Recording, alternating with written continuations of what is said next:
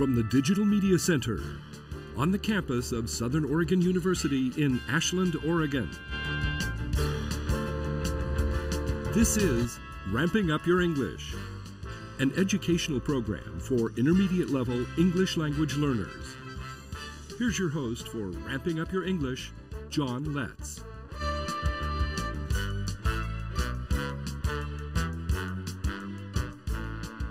Welcome to Ramping Up Your English. Winner of the 2017 Southern Oregon Television Award for Program of the Year and the Best Education Show. Ramping Up Your English is an educational support program for intermediate English learners. It's a program for people from all language backgrounds. Ramping Up Your English is also for people of all ages. Now, if you've already passed the beginning stages of learning English and want to reach higher levels of proficiency, this program is designed to meet your needs. We take a content-based approach to helping you reach higher levels of English proficiency. Our current thematic unit is Animals. This is segment 1 of episode 76. In our last episode, we completed most of the final review for viewers to compose a report on the animal of their choice. Now, if you've finished your report, I suggest you attach it to an email and send it to my email address. That address is letscreatepro@gmail.com. Put animal report in the subject line. And if you'd like any specific feedback or just want me to give you general thing for your email, general response, I'll be happy to do that. Now, our last episode also featured the exciting cycle of the little blue heron from an egg through important stages to maturity. Now, these images came from Susan Rouillier of Mobile, Alabama. Susan is a retired teacher and an avid bird watcher, a true birder. She lives on Mobile Bay Delta, where she sees the richness of the avian life world, including bird migrations.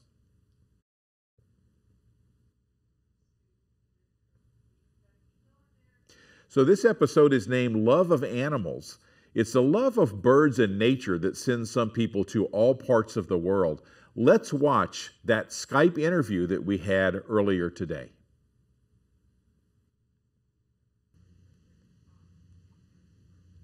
So Susan, thank you for being with us today. We're first going to talk about that Mobile Bay Delta. And I understand that it's sometimes called the American Amazon.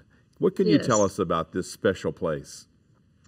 Well, it is very special. It's a national treasure. It's the second largest delta in the United States, and it covers it's made of 5 rivers that drain pretty much the whole state of Alabama with the riverlets. And they drain all the way down to Mobile Bay.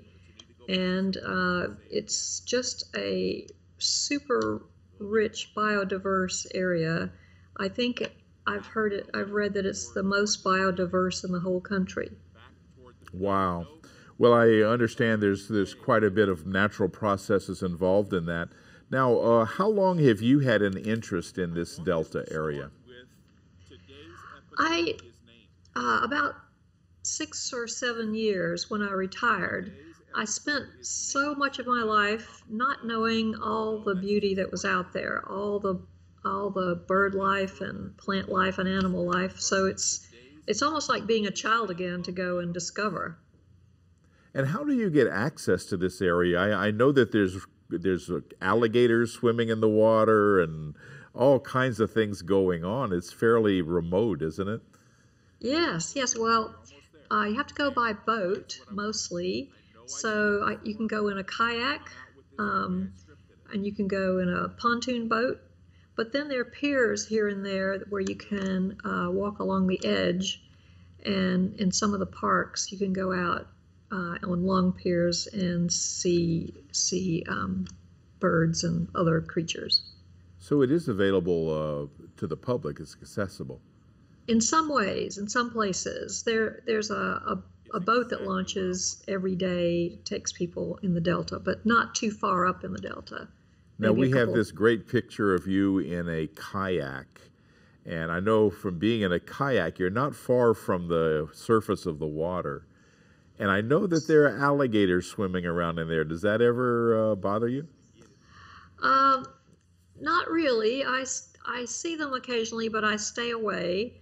I have not had any trouble with snakes. I had a frog jump in the boat one time, and a fish jumped right in the boat. That must have been fun. But I'm not afraid of snakes because I read that there are only 14 people who die of snake bites per year in the United States, so I don't worry. Yeah. Well, it's a shame that some people, they're probably safer out in nature than they would be anywhere else, and yet they have these fears that keep them from going. Now, what are some of the favorite birds that you've encountered out there in the Mobile Bay Delta? One of my favorites are the ibis. The ibis, I fell in love with those when I saw these long V's of undulating ribbons of beautiful white birds. And they came every afternoon all the way down the bay, and they are stunning to see. So there were a first love, but there's so many birds around. I've photographed all the herons, the great blue, the little blue, the green heron, the tricolor heron, and the smallest heron even, which is very rare to see, is the least bittern. I've photographed rookeries of these birds. I try to find babies, but I'm very respectful and keep my distance, so I have long lenses so I don't disturb anything.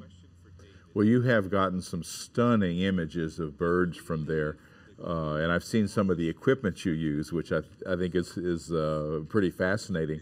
Now, I understand that you have a Facebook page, and people can go on and see the bird of the day. Yes, I decided I could put something nice into the universe and put one picture per day of a bird. So instead of politics or other topics, I only put one bird a day, and I've been doing it for 4 years. And if I don't post the bird of the day, people call me and say, "Are you all right?" That's great. Now, I understand you are, of course, quite a birder, as they say, a bird watcher. What's the furthest you've traveled to see or photograph a bird? I've been to Costa Rica twice and Panama once, and I'm going to Ecuador in September. And then in January, I'm going to Australia. Wow. So I guess Australia will be the farthest. You're willing to travel. I recently saw an Australian bird, but it was in a wildlife park, just not the same experience, I know. Now, you have written a book that you've published about that area. Can you tell me a little bit about that? I can. It's about the region of South Mobile from Brookley Field to Dog River. And it's an area that's 300 years old, has 300 years of history, dating back to where the first French settlement was in the New World, was right here, Wow. right down the road. Yes. It was the very first settlement, and it's as important as Jamestown, Virginia was for the English. And the warehouse was just a mile away from here, and that was the center of the activity in the New World. So it's a very important area. So it hasn't been written about as a collection ever, because this area was only annexed to the city in 1956, so the records weren't all gathered. So I spent 6 years gathering information and writing this book, and it's been it's been at the top 1% of Amazon sales since it was released in June. That's phenomenal. Susan, thank you very much for joining us today. Well, thank you for having me. And now we're back to thanking everyone for watching, and see you next time. Today's episode is named Love of Animals, and it's the love of birds and nature that sends some people to all parts of the world just to get a look or a photograph of uncommon birds. Now, learning about these special places in southern Alabama brings us to the end of segment 1 of Ramping Up Your English.